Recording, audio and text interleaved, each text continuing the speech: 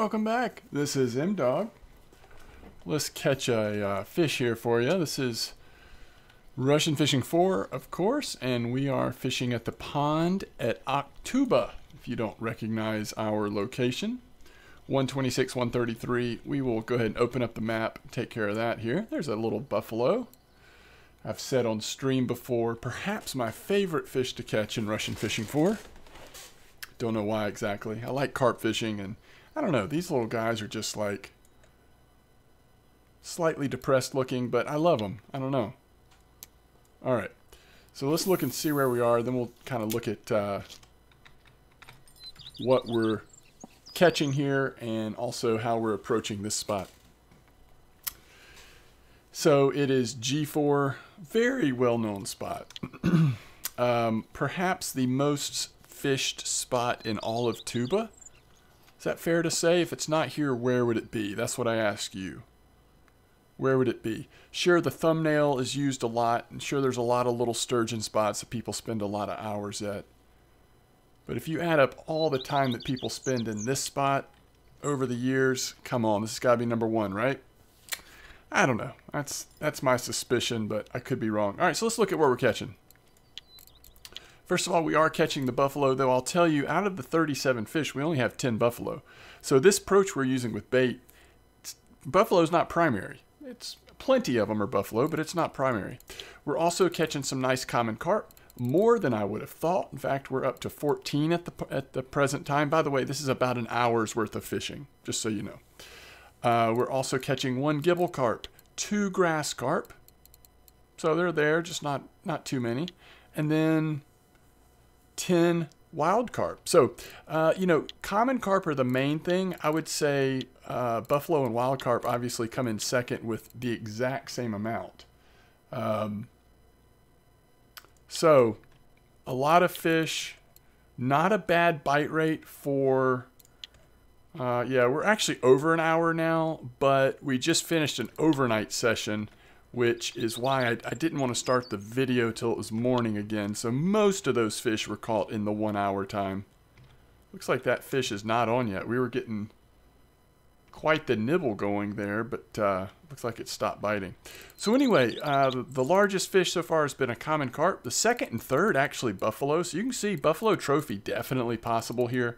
Wild carp trophy possible as well. Common, I'm not sure, but I've definitely seen the report. Some folks that have caught the wild carp trophy here, so I know that's a thing, but I can tell from the sizes of the buffalo that are coming out that buffalo trophy would be feasible as well. And if you check the baits on wild carp and buffalo, you'll see that a lot of them are similar to what we're using, but that there's a lot of variety too. So don't necessarily feel like you're locked into one bait approach here. You can kind of look at different things on the weekly list or different bait combinations that you typically would use on wild carp and or buffalo fishing here. So let's go ahead and look at what I'm using. And by the way, when we get to the third line, you'll see that this line is set up to try to hit trophies, right? So it's going to have the slowest bite rate. And in fact, if we had the third line set up like either of the first two lines or more similar to either one of them, the bite rate would be even better. And it's already a good bite rate. And I say that because when you're catching wild carp, buffalo, and common carp, what you're making per hour, the silver is going to be there, you know. And what's especially true with wild carp, and one of the reasons why I really love hitting spots where you're catching good wild carp, the XP. I mean, the silver's fine, but the XP on wild carp is just awesome. So really adds up. It's always fun to catch some good wild carp, especially if it's during your happy hour, you know. That's a good way to go. All right, so let's look at what we're fishing with. 21 meter clip. I've been basically kind of casting in this direction. If you fished here a lot, it's pretty common to fish in this direction. The other thing is sometimes I will aim a little bit more west. I'm sorry. The Atlanta Braves just had the best comeback in the bottom of the 9th inning. In the top of the 9th, they gave up a 2-run home run, went down by a run. Walk-off win in the bottom of the 9th. I kind of was so anxious about it, I was like, you know what, I'm just going to start recording this video and try not to be too distracted by it. But I saw that they were doing stuff, and anyway, they just had a walk-off win. The Braves needed that. All right, so we are casting all of our lines kind of right here in this direction. But like I said, sometimes it definitely pays off to spread them out a little bit. I think right now it's just, for whatever reason, I've had the best bite rate right over there. All right, so let's look at what we're fishing with here. First one, so 1/0 hooks on all three.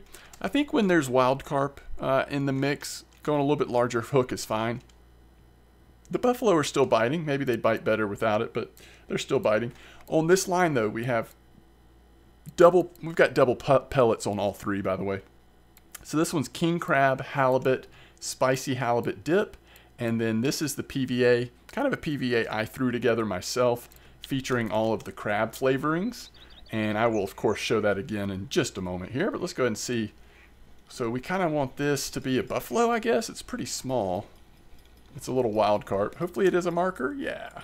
We've only had one non-marker size fish in all the fish we've caught. And that was that one wild carp, right? This one right here. It was right when we started. It was like one of the first fish. Oh, here's another one. Yeah, that's the thing. I did notice this. So 24 hours in-game ago, during that like 6, 7 a.m. till about 9 a.m., so here in the next 30 minutes, the bite rate's pretty insane. Fish after fish. It's really cool. It's really fun. I've been here, as you see, quite a while now, so the spot may be slowing down for me a little bit just in general. But the morning time is where it's at in terms of bite rate. All right, so let's look at the second line. Different approach here. Still has the king crab, but instead of the halibut, we've got tuna this time. Crab and fish dip instead of the spicy halibut dip. And then let me show you this PVA a little more thoroughly here. So notice that there are 3 additives, right? King crab pellets, crab pellets, crab pellets. The 4th, instead of an additive, we've actually got the pellets in there, the pellets themselves. So the bait, right? Other than that, we've got sunflower base, crab and mussels, attractant. I don't know that that base is right. Rape seeds might be a better option. I feel like I think you can go back and forth on those two bases, and it probably isn't that big a deal either way. And then crab and mussel for the attractant. All right, so real quick, let's look at the third line. Still 1/0 hook, so it looks like we're getting another nibble on that first line. And you see we've caught a couple of fish on both lines now, still no fish on the third one. And that's definitely been the case. I bet we've only caught, you know, 3 or 4 total on the third line. Definitely slowing myself down by having that. Look at this. Look at this morning bite rate. We're going to get 2 more fish here before this video's over. Easy. So this one we've got big boy pellets. 24, 25, spicy halibut dip, and the same PVA. So notice the halibut and king crab together on the third line. So we've got 3 very different bait combinations. Although if these were smaller pellets, it would have a much better bite rate. It just would. But I kind of don't mind. Now, if there were no wild carp trophies coming out here, then I wouldn't do that in this spot. That's definitely an approach that's better. Oh, it's our second non-marker. And it's at such a good time of day. That's a bit odd. Maybe we're starting to fish it out a little bit. I don't know. But I would not do that if it wasn't for the fact that wild carp trophies are coming out here. Sometimes this spot isn't very good for wild carp trophies, even if they're here a little bit. It's often, this is more about the buffalo. A lot of times this is a good buffalo spot, but sometimes wild carps are pretty active. You might even see big heads occasionally, and you might see silver carp occasionally, although the silvers require a different approach, obviously. So there's a couple more fish for you. And let's look at the largest fish we've caught. So 18-18, 18-18, king crab halibut, king crab halibut, king crab halibut, and then there's king crab tuna. So doesn't this make you wonder, like, okay, maybe king crab halibut's where it's at? Just seeing how that has... Here's the first fish we caught on the big boy pellets. It's a grass carp. It is the largest grass carp we've had, but it was a grass carp. And there's more king crab tuna. So king crab tuna a couple times on the first line, and then king crab halibut 3 times. King crab tuna. So that's pretty varied. It's pretty varied, actually. We're going to get one more fish here. I'm trying not to extend this. This doesn't need to be a super long video. I've basically given you the info I wanted to. But if we've got fish nibbling, I don't mind hanging on for another moment or two.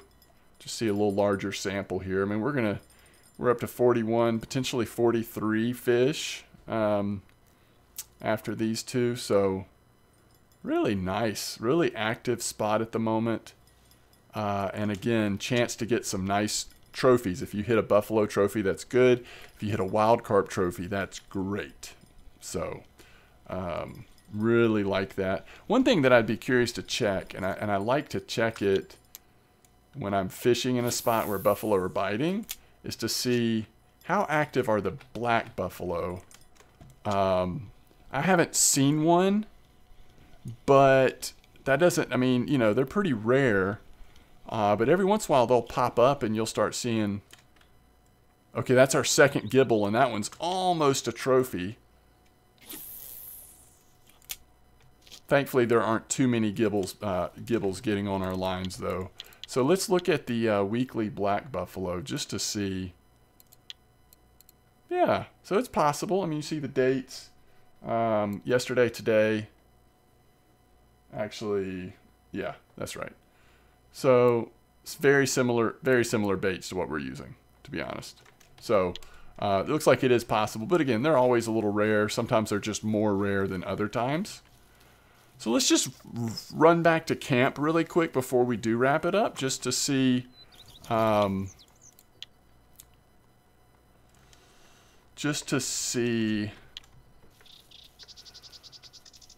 if there happens to be any cafe orders. Of course, that's, you know, not the most relevant information to you unless you're seeing this video pretty quickly. Although these days with the trophy cafe orders staying around for so long, if there happened to be a trophy carp of some sort order that you feasibly could, you know, get lucky on in this spot, then that might be relevant for the next couple days or whatever. But let's see what we've got, and also just get a quick glance at what kind of silver we're talking about. I think it'll be respectable.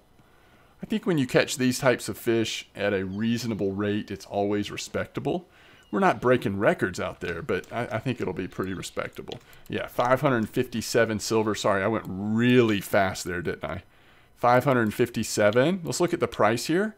You notice that silver-wise, not a huge difference in buffalo, wild carp, common carp, right? But XP, ooh, that's where the wild carp really shine. So yeah, we've got the Xander trophy order right now. Not a lot that's going to be super helpful. The grass carp order with plenty of time left, yeah, we can grab that, but it's whatever. We would probably not, well, 29. So if we ended up with 6 gibbles, maybe, but I think our gibbles are just going to be so, I don't think we'd ever get to 6. I won't be out here long enough. Okay, so let's do our little trick really quick and see.